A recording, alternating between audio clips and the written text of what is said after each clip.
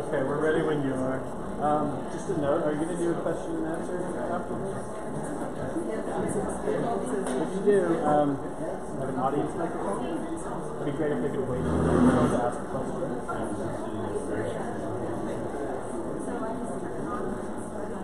Yeah, you just hold that down for like 2 seconds, the light will come on.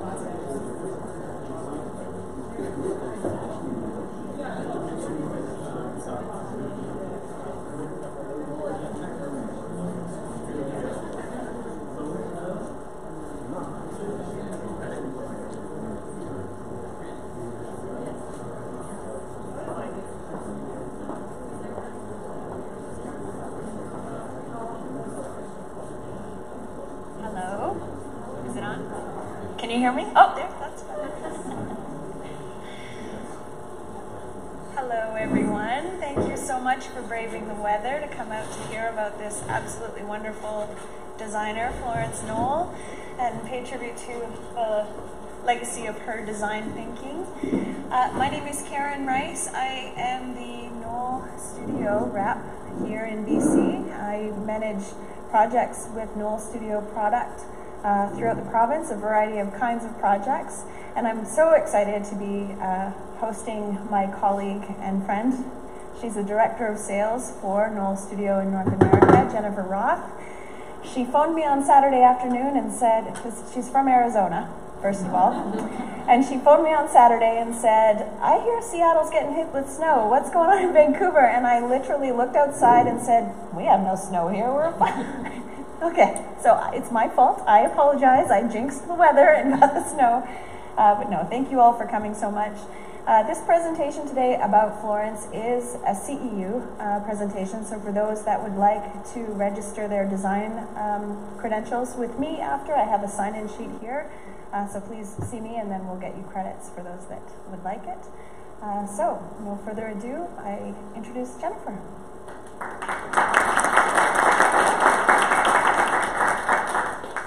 How wonderful, everybody comes out in the snow. We don't do that in Arizona. If it snows, you see nobody, including no birds, no animals, no nothing.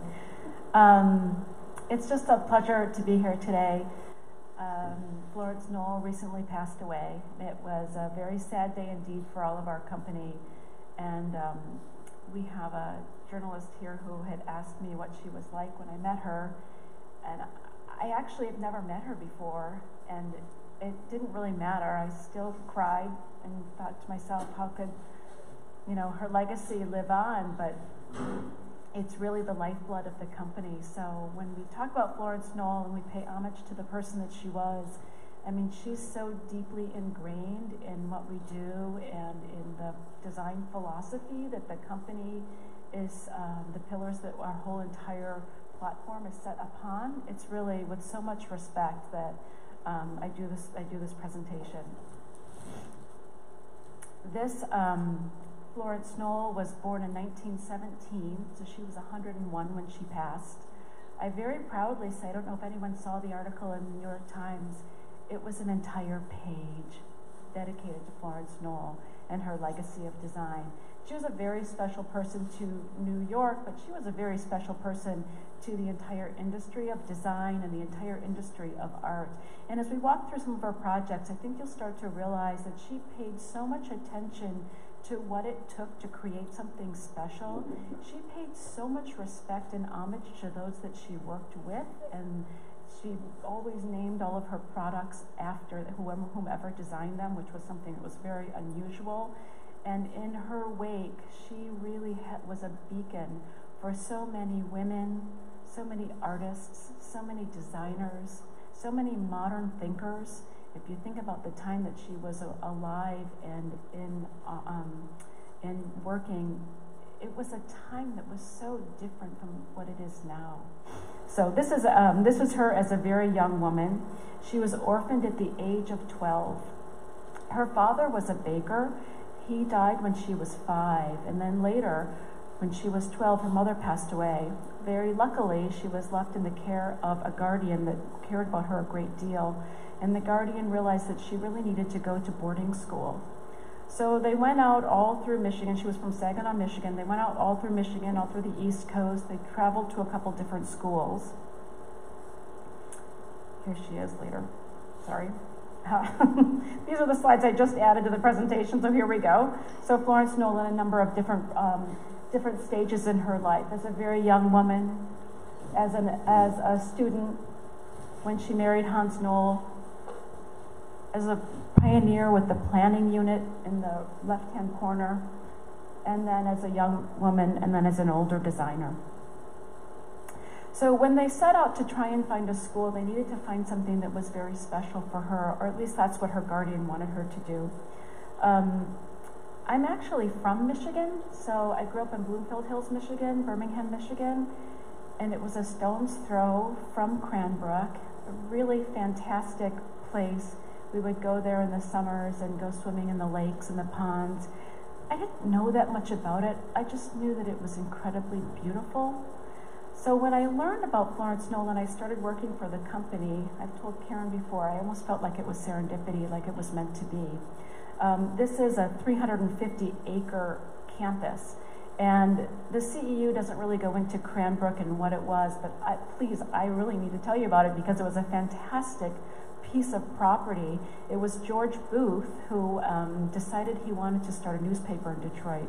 And he thought, how in the world am I ever going to get writers and intellectuals to come and work for me in Detroit, Michigan? How am I going to get them to leave the other metropolises and come here?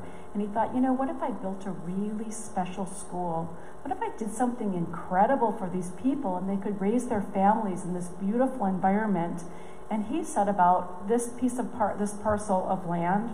He helped design it with Elil Saarinen. And I don't know, for all of you that are designers, it's really wonderful to have a wonderful client. And I think George Booth really was that wonderful client. When you get to Cranbrook in the top right-hand corner, it was very hard to choose which images I should put in. But this is the roundabout in the top right-hand corner. And you walk in and there's this Carl Milles sculpture with these beautiful, beautiful people angled out. and there's the colonnade behind it. That's the roundabout for the car, that you might bring a car. On the other side of those pillars is a huge reflecting pool, maybe 150 feet long. It's incredible. If you stand straight looking ahead, you would see the reflecting pool with other sculptures within it. If you turn to the left, you would see down the hill and up the hill to George Booth's home with all of the gardens in between. If you turn to the right, you would see all of the student housing, which was just spectacularly beautiful. The reason I mention that is simply because that's the principle upon which the school was built. It was all about beauty. It was all about creating something very special. And I often wonder if that was the principle upon which we built all of our schools, if our world would be a little bit different. So that helps give you a little bit of an idea of Cranbrook. In the bottom right-hand corner, this is just one very, very small example of some of the detail. The fences are built this way. There's just sculpture at every moment in time. So when she arrived at Kingswood, I think the Kingswood is the girls' school, Cranbrook is the boys' school. When she arrived at Kingswood, she felt perfectly at home, and really as if it was a place that she could stay and learn. When she was accepted into the school, she was aged 14, and the woman who accepted her said, "What would you like to do? What would you like to do here at this school? What inspires you?" And she said, "I would really love to design a house." So she was 14 years old at that time. This is the house, which is part of the Cranbrook collection. They have it there. This is actually the house that she built when she was 14 years old. She learned how to use different materials. She learned how to architecturally design something. And actually, there were two garage doors, one at the front of the garage and one at the back of the garage, because she hadn't learned how to drive yet, and she didn't know how you would reverse. So she decided to make a roundabout. But interestingly enough, she learned how to use a carpenter's shop, et cetera, et cetera. And part of this project was doing the interiors.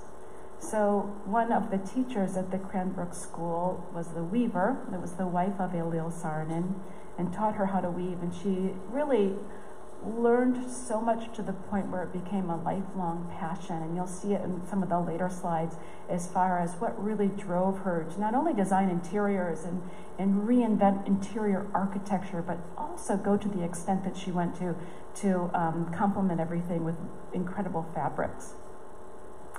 So I love this quote. I'm sorry that I have to read it here. This is when she graduated from Kingswood, and this is the photograph that was published in the yearbook.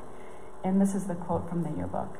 "Florence's ambition to be an architect and an interior decorator someday. From all appearances, however, we think she should just stay home and be contented to be the most popular debutante of the season. Florence would decorate any party." And I just love that because it speaks to her really having a focus and knowing exactly what she wanted later in life. While at Kingswood, her architectural ambitions attracted the attention of Elil Saarinen and his wife, Loha, who made her an adjunct member of the family and took her to Finland with them during the summers.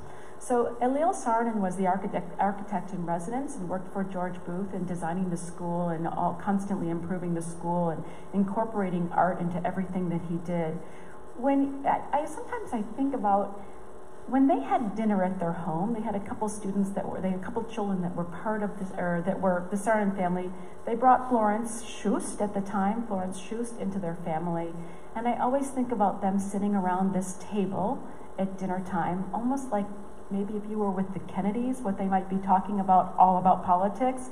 And I think about their dinner table, what it must have been all about design, all about architecture, all about artistry, all about fabrics. And that was really the family that ended up bringing her up, quote, to a great extent as a young woman. So that was her boarding school days, high school days. But when she graduated, she became a college student there in 1934, where she studied architecture under Elil Saarinen. So she officially became an architecture student.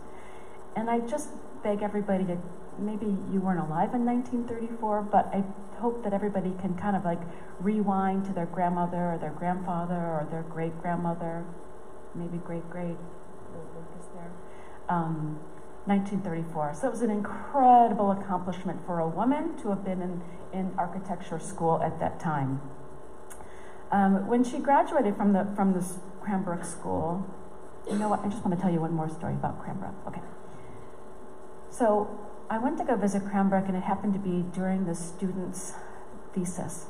And you walked all around, and I showed you those big colonnades. This is a great story to talk about the kind of school that Cranbrook was. There were these huge, like 15-foot canvas balls inside of this, where I showed you the big columns. Maybe like 8 of them. And the wind would come whipping through there, and these balls would bounce all around. And I remember walking up, and the girl goes, "Oh, let's take a step back because you might get hit by one of the balls." And it was her thesis. They were filming these balls, almost like a popcorn machine, with these balls going all over the place. And she was standing there waiting for her instructor to come through and give her her grade. And that was her assignment. Oh my gosh. There was another assignment where along the long reflecting pool, there was a girl laying down with the camera like this. And on top of her was a long stretch of gauze, and the leaves from the fall would come and hit the top of the canvas, and she was photographing that. That was her assignment, and she was waiting for her instructor. There was another project where there was a long, hollow tube, and at one end, someone was standing there waiting to hear the word spoken by something else, and it was an auditory assignment, and they were waiting for their for their instructor to come through. It was all like a self-guided programs with their instructor helping them along the way, but most certainly for very type A personality artists that want to make a difference. And I can't even begin to describe how different it is than most conventional classroom settings. So when Florence graduated from that school, where you could have graduated in painting, you could have graduated in architecture, you could have graduated in sculpture, et cetera, she went on to London to work for a firm called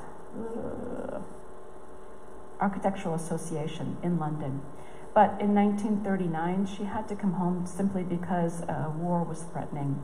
And she apprenticed in the office of Bauhaus refugees, such as Walter Gropius and Marcel Breuer.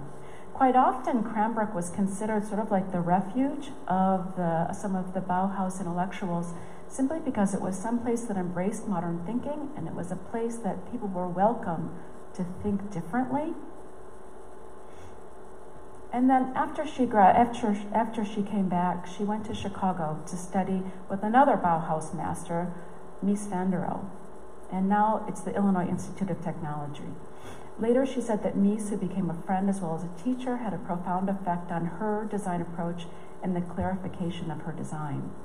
I wish this particular CEU talked a little bit more about Mies and about the absence of detailing and how prolific he was in removing the over-detailing that happens with architecture and making it so much less, and by that virtue making it so much more. But I think he had an incredible effect on her. I'm going to go back there. One more thing about a lot of the Bauhaus people that came from the United States, or came to the United States. They were simply running from the Nazis. They were running from being condemned as modern thinkers. They came to the United States. Walter Gropius ended up going onto the East Coast into much more established school. Mies van der Rohe went to the Illinois Institute of Technology, and if you think about it, in the 1930s and 40s, Chicago wasn't really that much to it.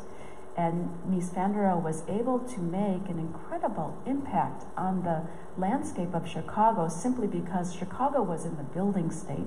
Illinois Institute of Technology was manufacturing all of these great architects, and there was plenty of projects in all directions. So that's one of the differences with the Mies association with Florence Knoll, simply because there was so many projects and so much building happening at that time.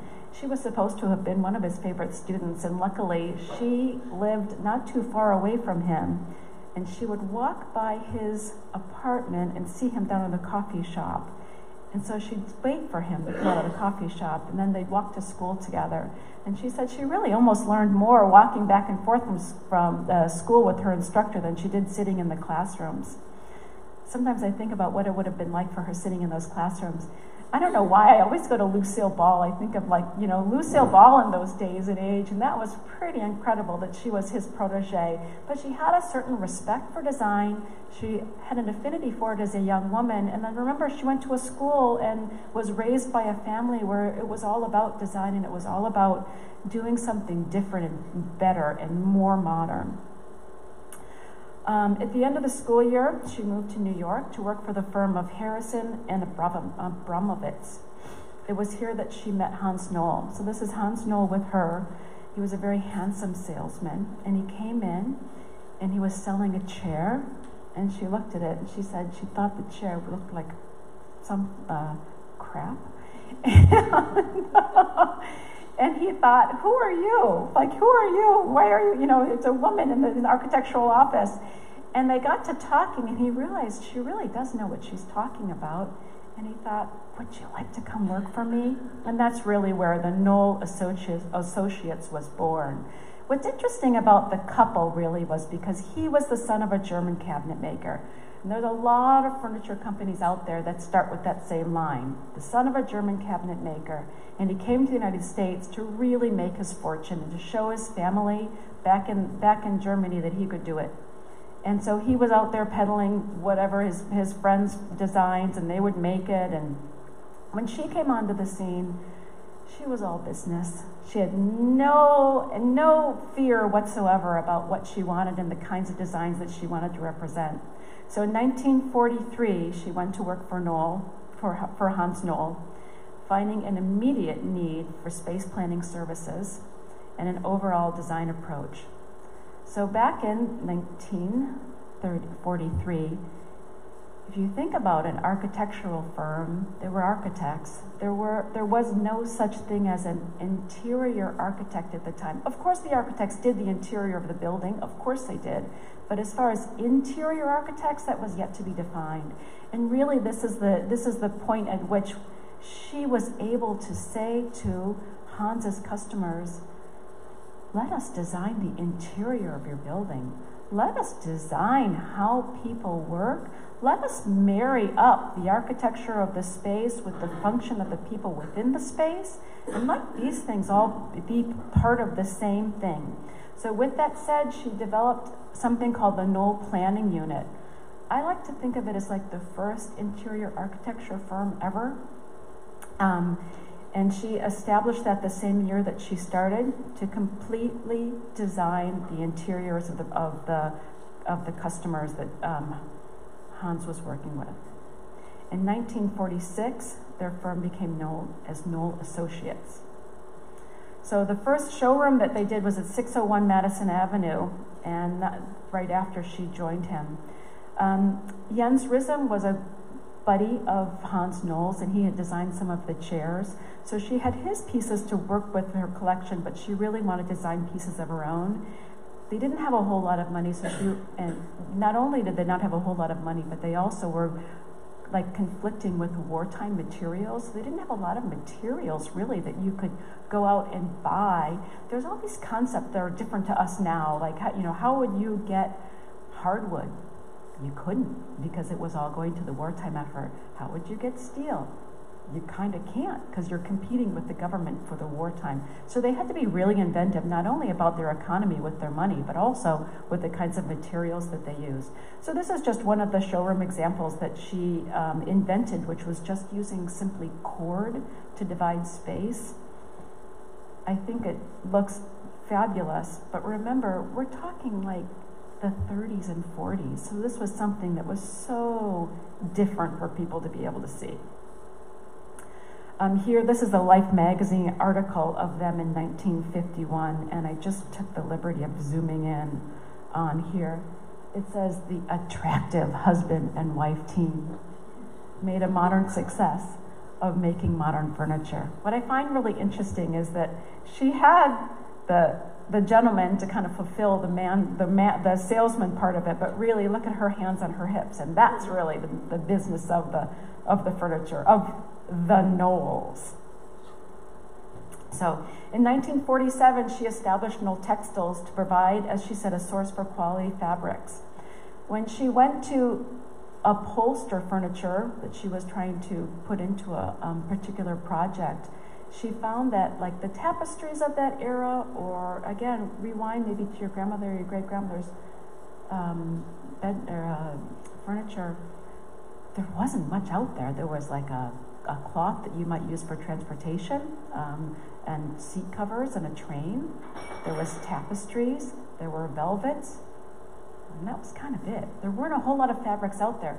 So with her guile, as we say at Knoll, with her guile, with her cleverness, with her inventiveness, with her determination, she went out and she said to the manufacturers that would make the cloth for men's suits, and she asked them to please start making fabric for her, like yards and bolts of fabric. So with that, she really launched what was now considered the contract furniture fabric industry. That was something that she particularly found important, is the texture and the serviceability. So with the showroom, they moved it to Madison Avenue in 1951, and she was faced with a big challenge, which is in New York, the glass offices that they used had very low ceilings and misplaced columns. So you'll see in this particular slide, you'll see that she invented a way to use this colored lower screen. It completely ignored the ceiling and ended up dividing the space with the black metal frame with colored panels. So again, take yourself back and to see how inventive that had been. In the Chicago showroom, this is the Merchandise Mart. If anybody's ever been in the Merchandise Mart, it's like this monster building with ceilings a zillion feet high and nothing finished on the ceiling. So it was almost the exact opposite problem that she had, where she had to figure out how to create a ceiling without having a ceiling. So she dropped the framework down and then painted everything black and ended up spotting the furniture. And in comparison, San Francisco showroom was a nicer one to work with an old wooden factory, where she ended up using a timbered ceiling to create a beautiful, handsome texture and color. And this is also the San Francisco showroom, where she painted the walls and ceiling white, except for the colored panels again, to create this very narrow space. And here's the elegant staircase that she designed. And this is my favorite. This is the Los Angeles showroom with a very long, narrow glass-fronted storefront. So she was able to see into the space itself with all of the furniture pieces, and it looked a little bit more on the retail side, but obviously creating a lot of interest for the ceiling and the arches. And here are the European showrooms. This is the Milan showroom. In the front of the space, you'll see this is a Harry Bertoia sculpture. And to the right, you'll see the way that she created this ceiling that kind of pioneered back and forth with different colored pieces to create just a beautiful entrance.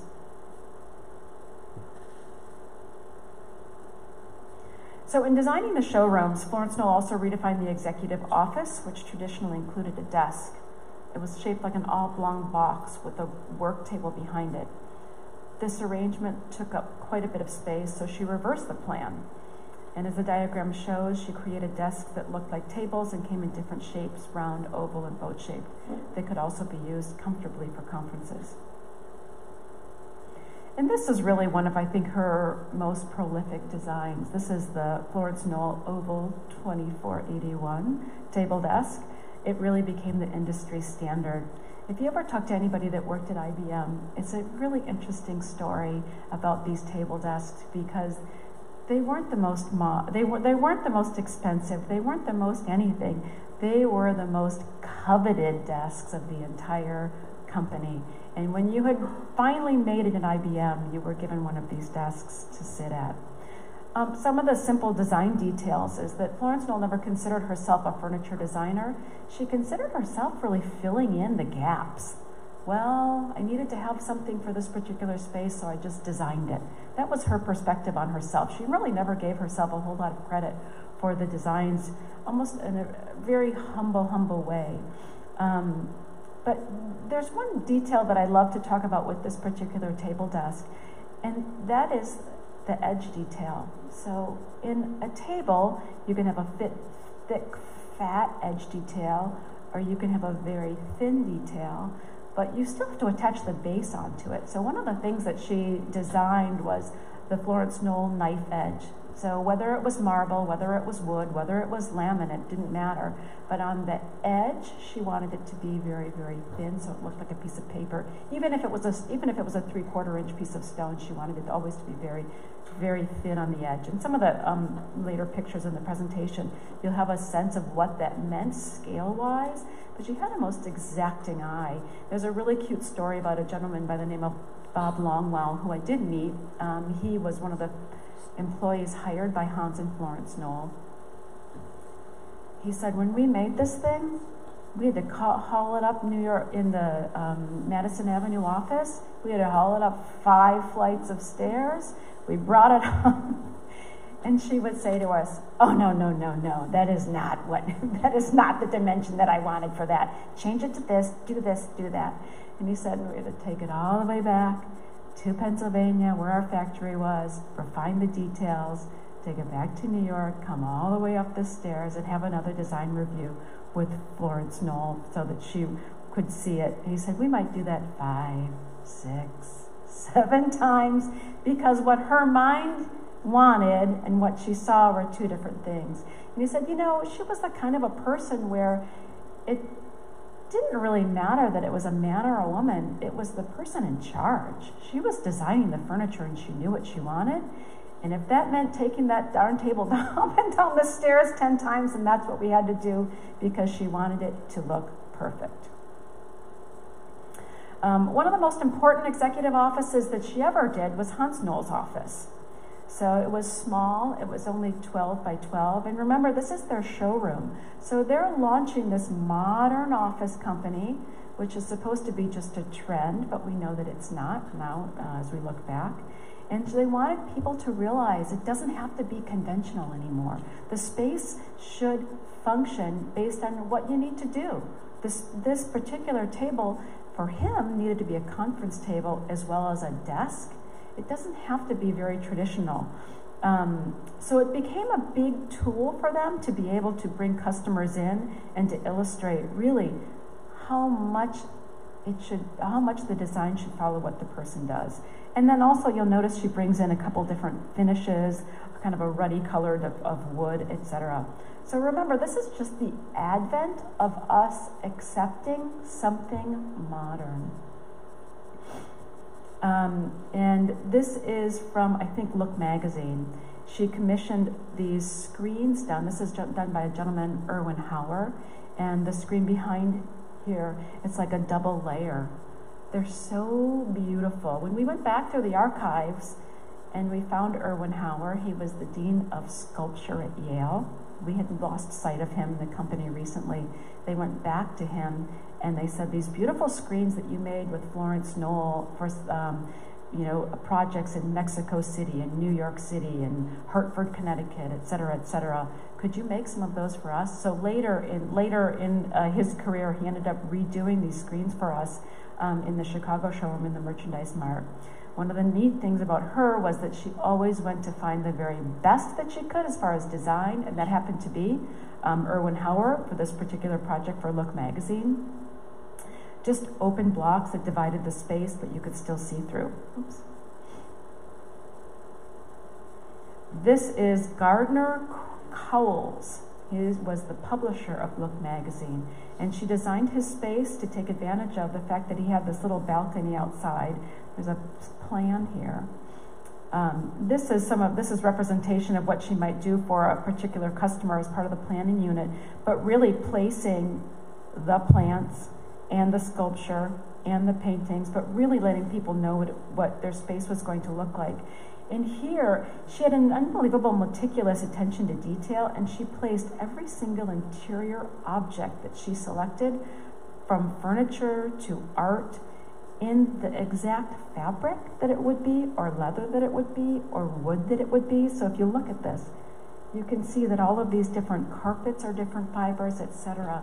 But it gave the people that were building this space out the ability to say, oh, I get it. Okay, there's going to be plenty of room around my conference room. There's going to be a way for me to talk to my secretary. I'm going to be able to go out the back door of my office, to be able to exit if I had to for a meeting, or come in late to a meeting, etc., etc. So it's really an interesting way to take this architectural plan that she had learned how to do as an architect and really deliver to a customer the ability to see what it was that they were going to get. So this is the advent of actually the interior design, not decorator, the interior design idea of trying to deliver people space that fits the function of what they're supposed to be doing.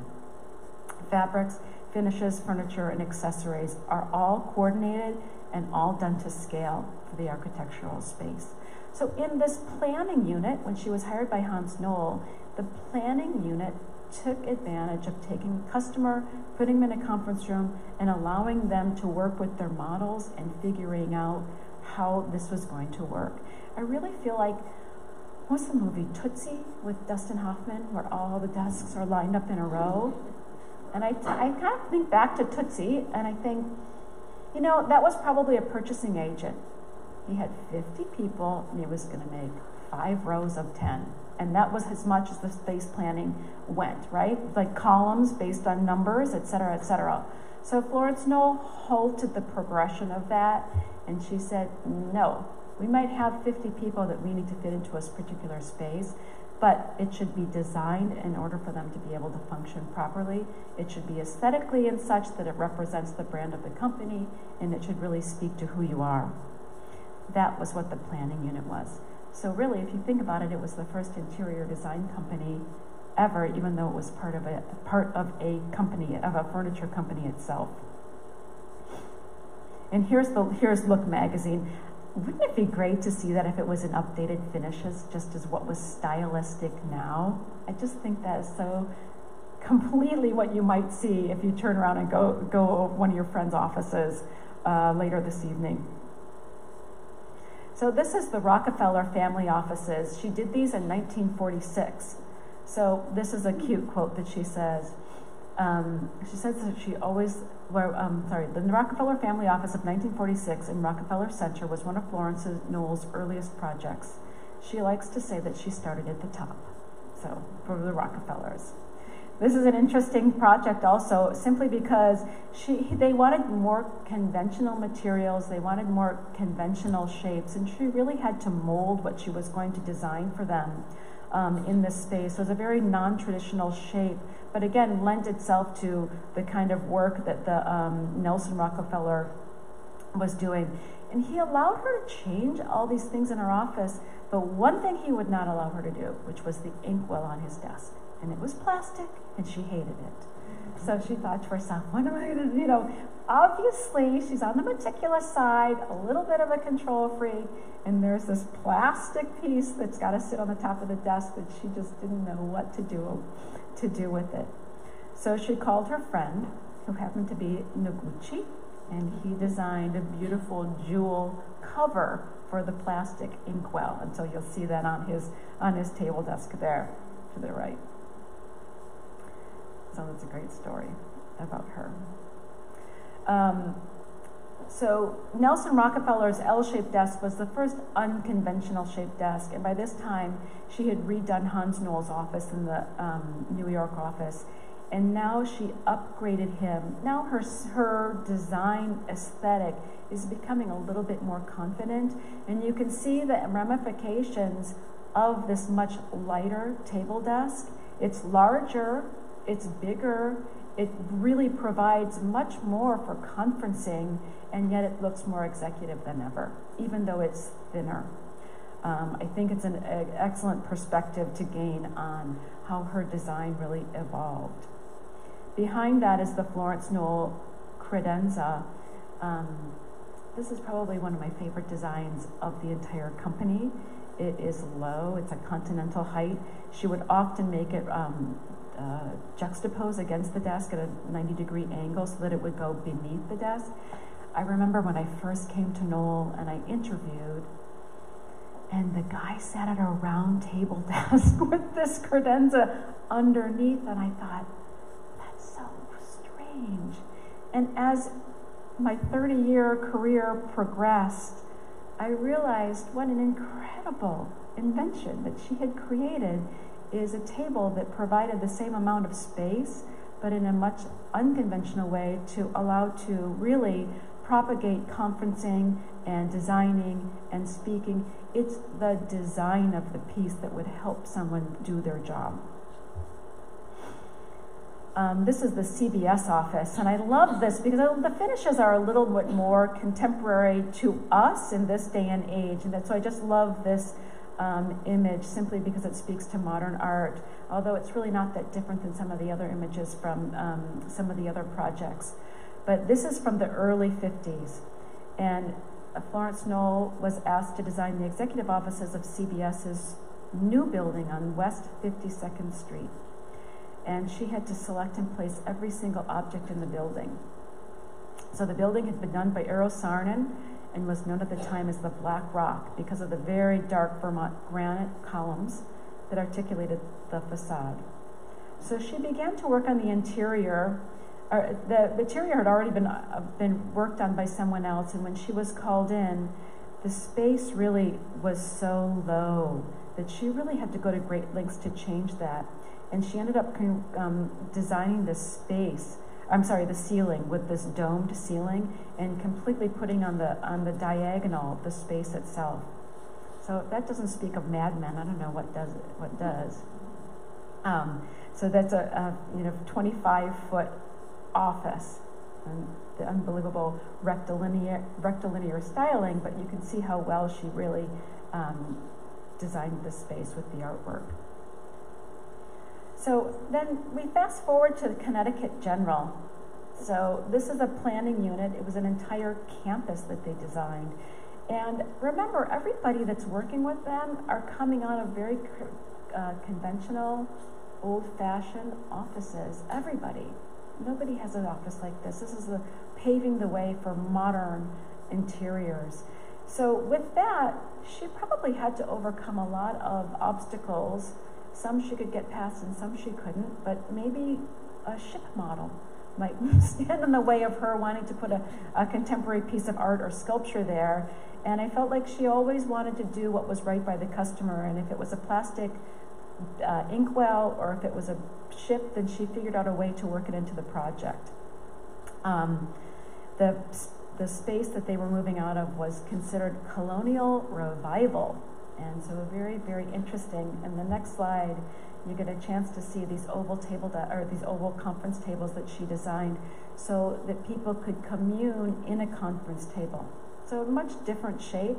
And if you look at these back panels, it's what we sell today, now with power through them, but absolutely pioneered the idea of a movable wall, of a wall that wasn't permanent and wasn't fit by two by fours and with paint over them. They were fabric walls that were acoustic.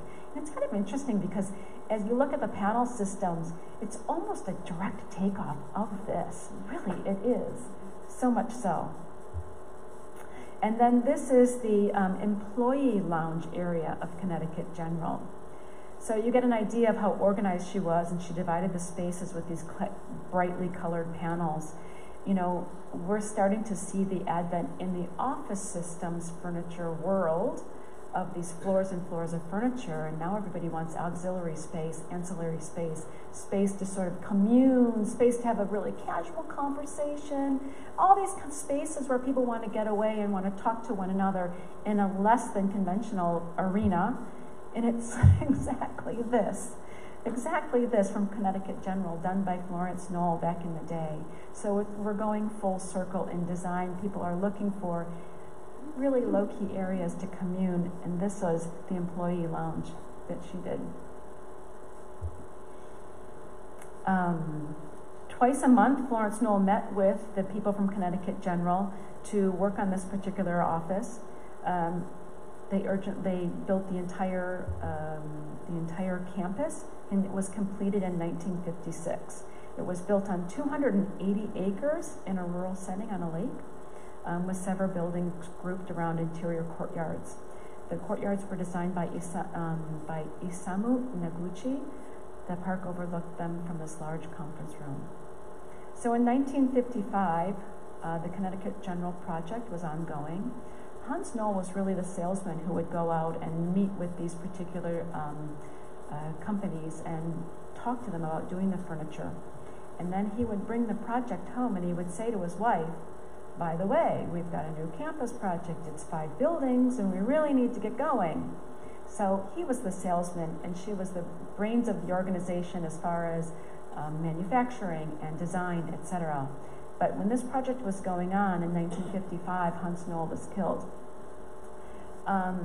He was a little bit of a playboy, and in 1955, he was in Havana, and he was killed in a car accident. Rumor has it the New York receptionist was in the car with him, so she was on to bigger and better things. When he passed on, his half of the company went to his son, and she had to buy out his son in order to get the company completely in her own control again. So she always says she ended up having to pay for Knoll twice. She built the company on her own fortune, and then when he died, she had to buy it back and build it again. So really a woman, I think she really was the reason that Knoll was Knoll.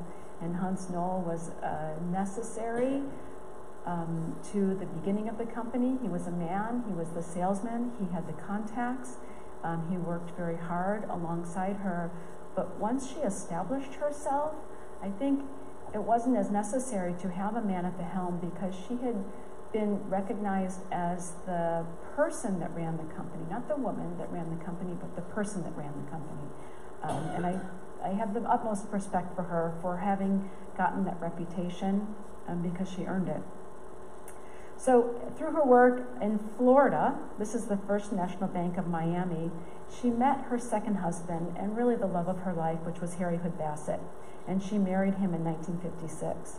He had an incredible art collection. He was really a wonderful man. And when she was working on this project as the planning unit, she was the interior design component. She worked with Skidmore, Owings, and Merrill on the project themselves, the architecture of the project. And there's the cutest little man. His name is Fred Tharp. He lives in Atlanta now. And he introduced himself to me. He said, I worked on that project with Florence Knoll, with Shu. He called her Shu. And I said, well, tell me about it. Tell me about it. And he said, oh, she was really, because she wasn't only the interior designer of the project because of the Knoll Association, but she was also partially the client because of her relationship with Bassett. So she became the client. He said she was really hard to please. And once you completed a project with her, you would be considered, at Skidmore, you would be considered having given a degree from Shu Yu. So he said, I remember the day when we were walking through the project doing the punch list, and I turned to her and I said, Shu, do I have a degree from Shu Yu?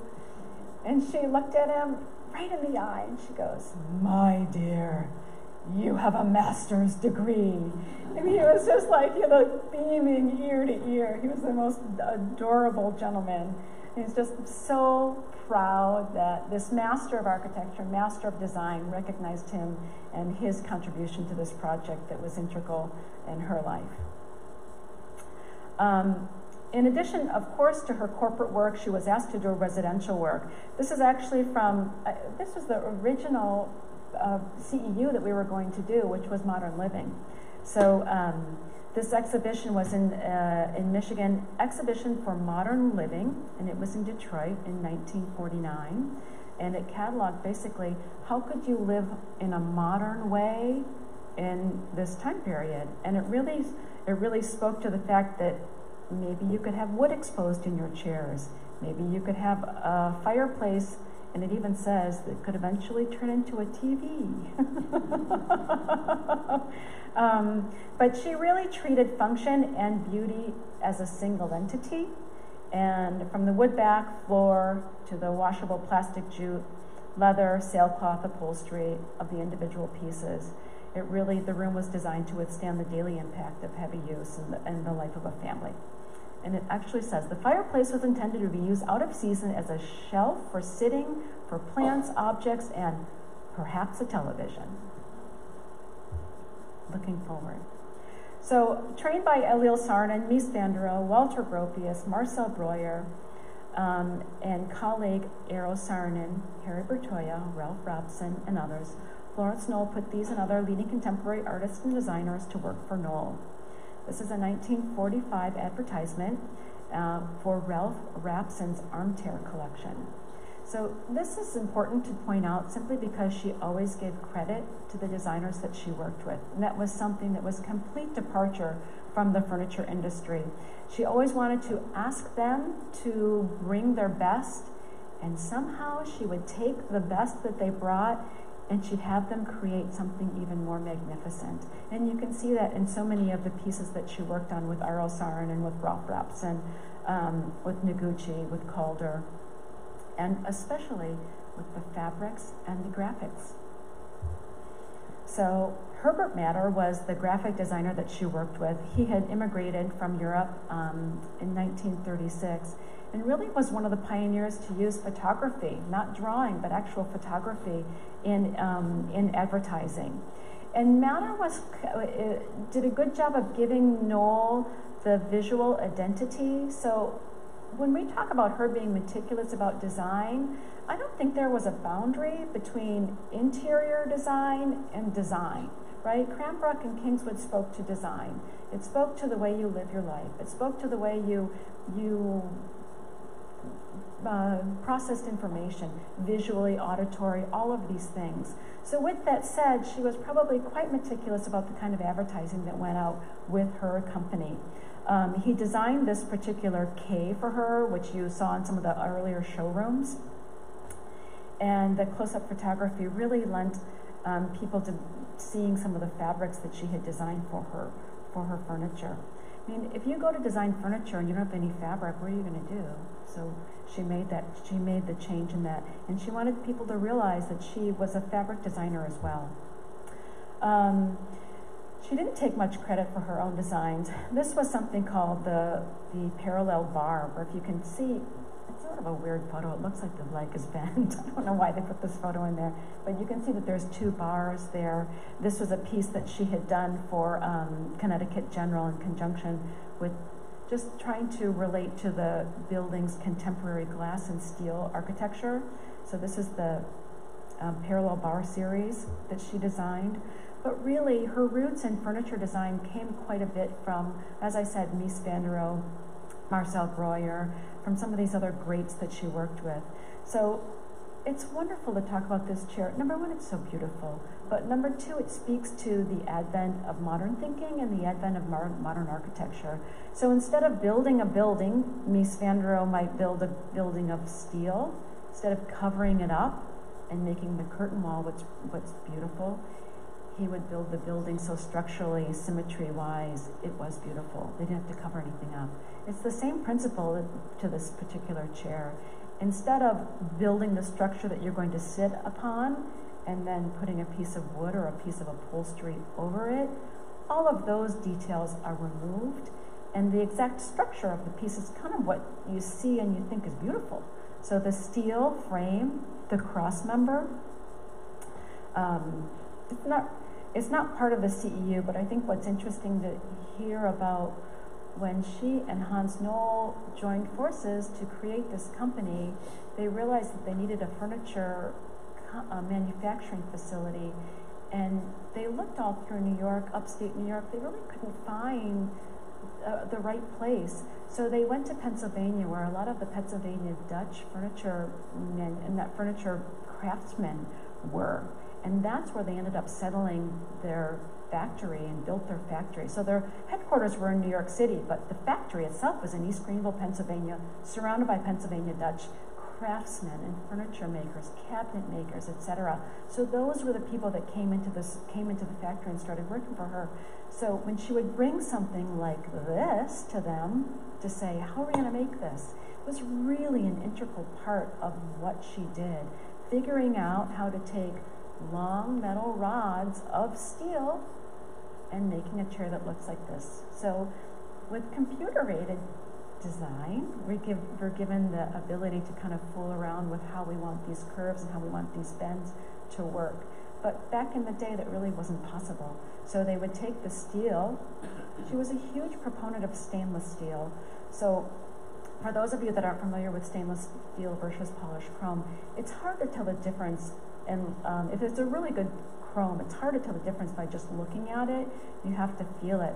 But a stainless steel is a piece of steel that the impurities have been removed, and you're able to polish it, and it gets this beautiful, what we call butler finish. She loved this to be made out of stainless steel, because stainless steel is a pure material, much like a gold ring. So if you have a gold ring, it gets scratched or it gets gouged, there really isn't a finish to go through. It's just polished. You can just go take it to your jeweler and get it polished again. And it's the same thing with the stainless steel. Polished chrome, on the other hand, you take steel and you dip it into a coating, and it's actually a metal paint. A plating is a metal paint. So these pieces, originally, there wasn't any stainless steel at the time when Mies van der Rohe designed these in 1929. Sometimes we present these to people and they're like, too contemporary for me. I think, okay. Okay. But when you think about these pieces being made out of stainless steel, so she always wanted to upgrade everything to stainless steel. And when she took this chair design, when she took it to Mies and said, I want my furniture company, my manufacturing company in Pennsylvania to make these. I want to mass produce these. And Mies, this was the World's Fair exhibition, Barcelona chair, the German pavilion in Spain. That was the chair in which the King and Queen of Spain were able to sit upon. It was a throne. So she wants to take it and she wants to build it in a factory to mass produce. It's like, well, I don't know. How are you going to do it? And so she had to go back to the factory to say, okay, how are you going to do this? Number one, it's not going to be out of chrome, it's going to be out of stainless steel. And number two, I need you guys to help me figure out how to make these cushions. When you see this being made in our factory, you wonder why, and they're not on the inexpensive side, but when you see them being made in the factory, you wonder why they're not more money. This is all handmade, tufted with these guys. They're like Popeye with these arms like this. And they're sewing the buttons like this. It's the sweetest thing. But they have to be so strong to be able to do the steel and the upholstery. So I don't think that I have another picture of that. On the back side is belting leather. So there's a lot of different kinds of leather. Not everybody realizes when a hide comes off an animal, it's like 3/4 of an inch thick. So depending on how the manufacturer slices it, it might be your shoe, the bottom of your shoe, very, very thick with a lot of tensile strength. That's the leather that actually attaches the cushion onto the chair frame itself. And then there's the upholstery leather, which is the top grain of the leather, very smooth and supple, which allows you to do the button detail and the piping detail and a much more softer kind of a sit. So there's the dichotomy of those two different kinds of leather. And then the steel piece are obviously bars of steel. They're notched, and then they're fit together, and then they're welded to such a great degree. They have to be perfectly welded so that then they can ground the weld down perfectly so that it never looks like it was more than one piece of steel. So when she went back to the factory and said, can we do this, all of these people that she has on staff were really used to figuring out how to make things. And she brought this back to Mies, and he said, absolutely, absolutely, you have my permission to produce these pieces. So it was an incredible pat on the back to her and just affirmation that not only did she care about the design, she cared about him wanting her to make the design because it was so good and it was so well done that she could bring it to market in a way that he respected it. These are the Pettit chairs, and this is an incredible collection of bent wood chairs, where Don Pettit said, there's so much waste in bent wood chairs. I would love to be able to design a chair where the wood was laid up on top of it and then steam bent around an upholstery shell. So this was another example of a product that he designed with her, with the factory workers, to be able to figure out how to best produce this. So that was kind of like the groundwork for how she ended up doing everything. Dick Schultz was another designer. These are probably some of the most wonderful pieces in the entire line. And I'll just read you the quote that he says. You had to do everything yourself for Shoe. You designed the furniture, you invented the way to make it, you designed the jigs and the tooling, and for a little while you were in charge of production until you got it going, and the various foremen and supervisors took over.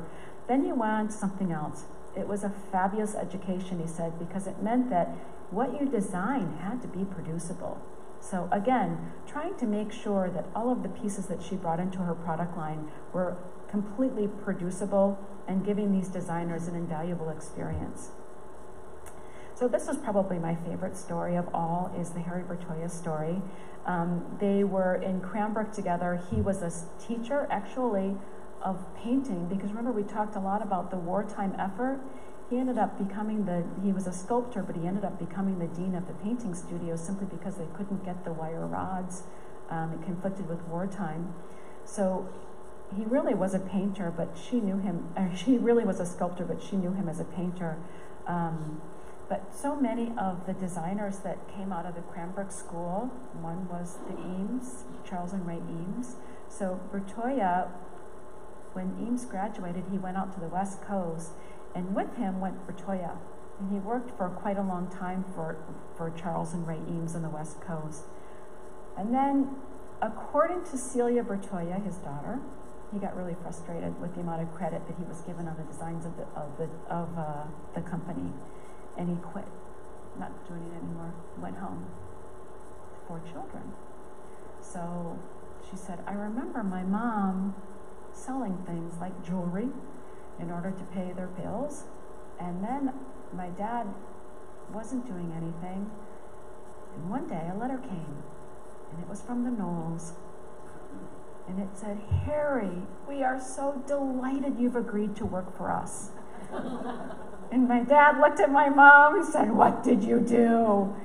So basically the mother went to the Knolls and said, hey, do you have a position that, could Harry work for you? And they sealed the deal without him knowing anything about it. So she said, we packed everything we owned up into the station wagon and we drove across the country. When they got to Pennsylvania, the Knolls were so thrilled to have him because he was a master of design. And Florence Knoll knew there was no rushing Harry.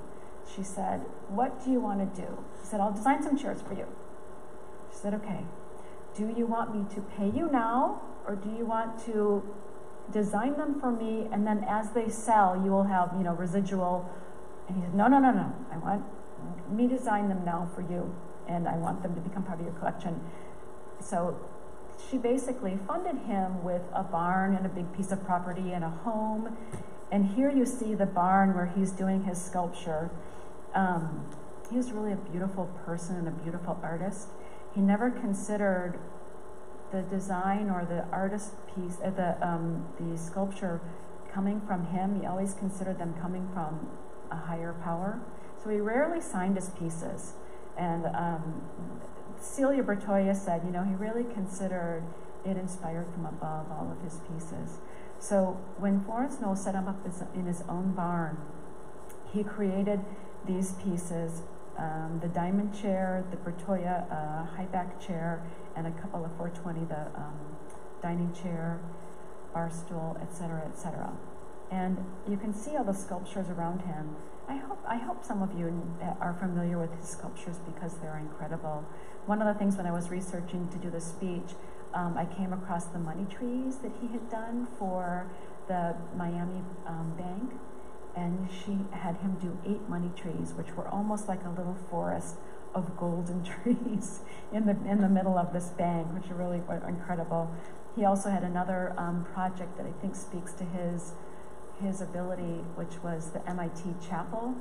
And there's a round altar in the middle of the chapel, all brick, very old school looking, even though it was designed by Eero Saarinen and very contemporary in the sculpting of the bricks, but it was bricks, MIT, very old school. And then in the middle of the chapel comes down this beautiful little tinkling in the most effervescent way. It's just so beautiful. So she asked him to design these pieces. One of my favorite stories I was told by an old architect in Chicago, and he said, I remember, because he did the sculptures in front of the Aon building on Wolf Point in Chicago. And Wolf Point is this big peninsula that sticks out into the lake. He goes, I was there, and it was a beautiful day. No wind, no nothing. And the sculptures were like these long cylinders, almost like a cattail, with at the very top a larger cylinder. And they were in groups of 9 or 12, 3 by 3, 4 by 3, or 4 by 4, or 16. And they were in the middle of these fountains. So he got up to the podium to receive his congratulations, and the crowd was all there. And he said, will you excuse me just for 1 minute, please? And he took his shoes off, and he got into the fountain because it was a perfectly calm day, and he started playing the cattail because they were supposed to hit each other and make these beautiful chiming music, but because it was a perfectly calm day, which it never is in Chicago, especially at that place, the wind was supposed to fill in that. The wind was supposed to have done that. So he got into the fountain, and he walked all through the fountain and basically played a symphony of the cattails that he had created for this beautiful sculpture in front of the building. So that kind of gives you a little bit of an idea of what kind of a beautiful person that he was. And he designed these pieces very much like sculpture for Florence Knoll. She considered herself not a furniture designer, just filling in the pieces that needed to be done, because these were the stars. She knew she had the stars by Eero Saarinen and Harry Bertoia. If you ever get a chance, if Celia Bertoia ever comes, I want Karen to bring her, but if she ever comes, she's great, like being raised by this kooky artist man. She's just, what great story. Great stories. So Eero Saarinen and Florence Knoll, you know, he was somewhat kind of like a big brother to her, and they were really interested in developing cleaning up the slum of legs. So that I kind of go back to when they were kids and they were at Cranbrook, and they had this big dinner table, and that was a big part of her life, was being brought into this family. They had three children, and underneath the dining table, it must have had a lot of legs underneath the table, because he always talks about the slum of legs. You got 2 legs, you got 2 legs, you got 2 legs. The chairs all have 4 legs, the table has legs. There's all of these legs underneath the table. So his mission in designing these pieces was to remove the slum of legs. And he wanted to create this somehow in plastic. So they worked together to try and create this beautiful pedestal. And actually, the impetus for the design came from, if you can think about a honey stirrer, where you go like this with the honey, and you see that beautiful shape. And again, I spoke to her really trying to bring out the most genius that she could out of the architects and designers that she worked with. So they tried to make this in plastic, they tried to make it in aluminum, and they simply couldn't. It wasn't strong enough to support the weight of the chair, much less the person. And then you even saw those tables with the big tops of marble. So they ended up going to a shipbuilder, believe it or not, to create an alloy for them, to be able to put that amount of weight onto the piece itself. And so that really ended up creating the ability to make these beautiful furniture pieces. And that's one of the most prolific designs, I think, that we have in the modern world, honestly. Sometimes when you see really, really futuristic, like, I don't know, Men in Black, you know, it's supposed to be super futuristic. It's all Arne Jacobsen and Eero Saarinen from the 50s. It just makes me laugh so hard. So this is just, I think I brought. Oh, and I also wanted to speak to also when we talk about the marbles that would go on the tabletop. She was really meticulous about the stones.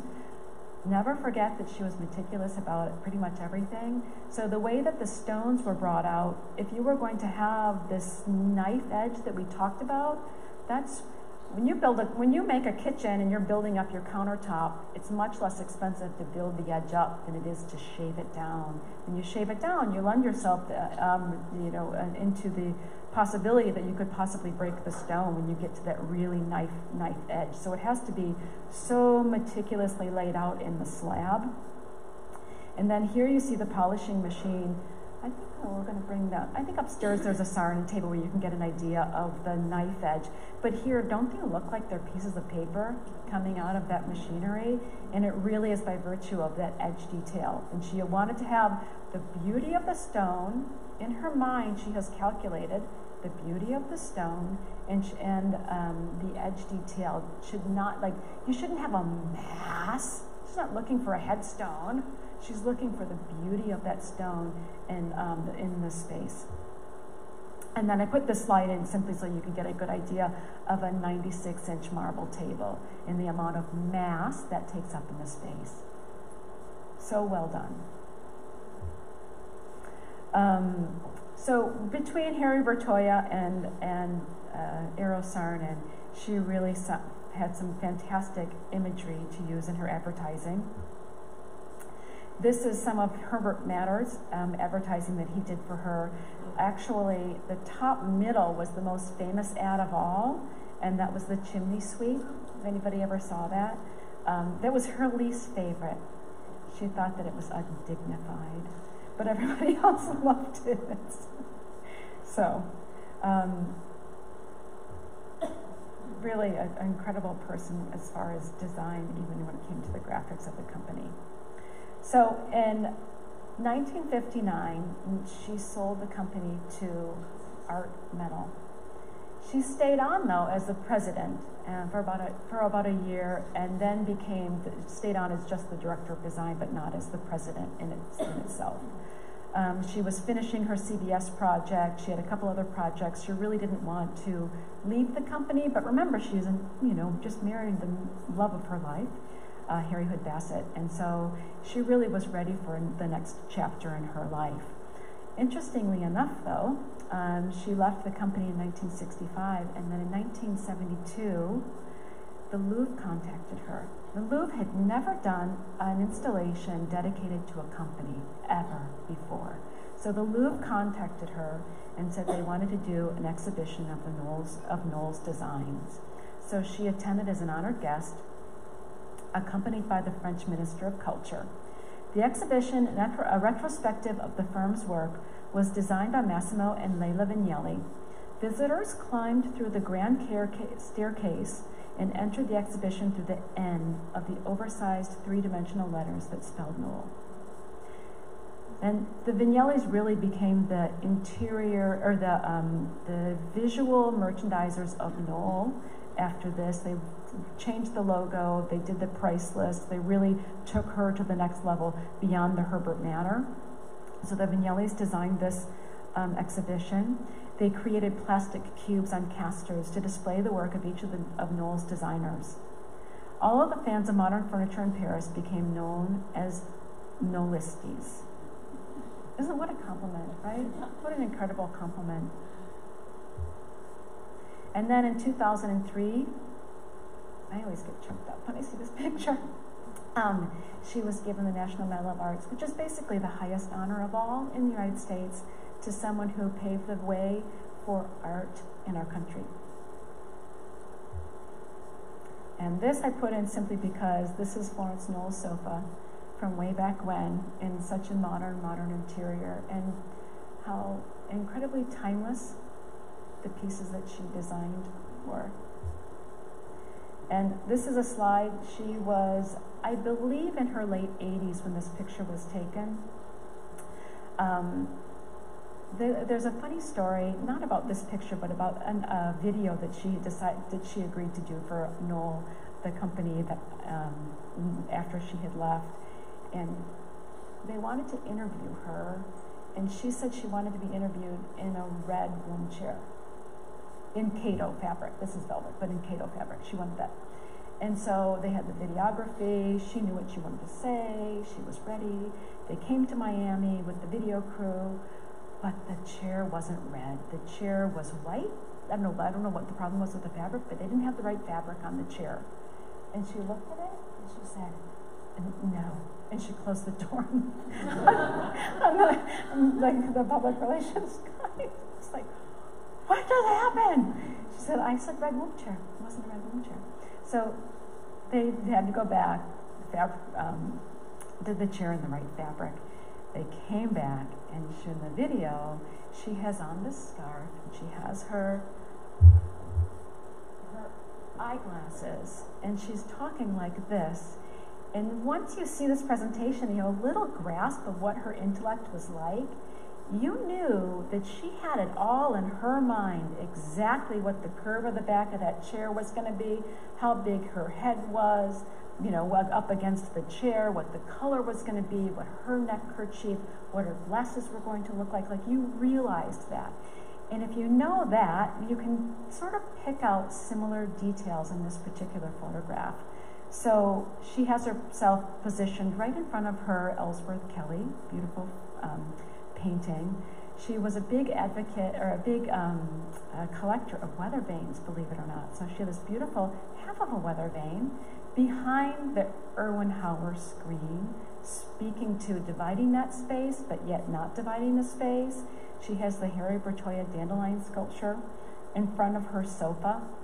So it really speaks to exactly how she wanted herself to look in this particular photograph. My boss actually knew her very well, and just to the right, he said there was an Andy Warhol painting that was done for her. It was of a shoe, and remember, her nickname was Shoe, and it said the caption was "Shoes for Shoe." So she really had an incredible art collection, not really because she loved it and she bought it, but because the artists meant something to her, the designers that she worked with meant something to her, and it was so obvious how genuine her interest was in not only propagating modern design, but helping them make something of themselves also. In the spring 2004, she began work on an exhibition at the Philadelphia Museum of Art, and it was called Florence Knoll Bassett Defining Modern, and they asked her to curate this space. Actually, I have a really funny story about this because my boss, who knew Shu rather well, helped her curate this space. So remember, when we looked at her plans, everything was very meticulous, and you can really see that here. Everything's pretty meticulous. The fabrics are all spelled out, everything's drawn. She's got everything labeled, dimensions, et cetera, et cetera. Everything was laid out, and the space was only 330 square feet. So it was really small, but she wanted it to be perfect. So my boss was so funny. She goes, "Florence Knoll keeps calling me." I said, "What is Florence Knoll?" She goes, "So she's going crazy. She wants the space to be just perfect." And I said, "That's kind of who she is. You know, like that's the foundation of the entire company." So it's a really cute story. Here's the space itself, 3 doors and a window, and she defined each of the 3 principal gallery walls with colored panels. So her archives were really an incredible gift that she gave to Cranbrook, and I think they're all Cranbrook. I don't think she held on to any of them. So this is all part of this whole exhibit, was going through her archives and trying to find out exactly what she should put in this. And she was very, very proud. Later in life, remember, she had given up the company. She was on to other things. She really didn't do any more design work, and so this was a really, really important point in her career to end up, I think, giving herself credit for all that she had done and the way that she had paved the industry for all of us to really appreciate modern design. So her conference room tables designs to the right, some of the interior designs, the furniture pieces that she designed. And there it is. There she is. Florence Knoll knew exactly what she wanted and how to get it from the very beginning. She took endless pains to ensure that the execution lived up to her concept, whether it meant visiting the printing firm where the photo blow-ups were being produced, or making a special visit to Philadelphia to check on the colors she had selected in the light of the gallery. Clear and concise in both message and appearance, the exhibition demonstrated how elegantly she defined modern and how she continues to define modern at the Knoll Design Commitment to Workplace Furnishings today. There she is. So, thank you, everybody.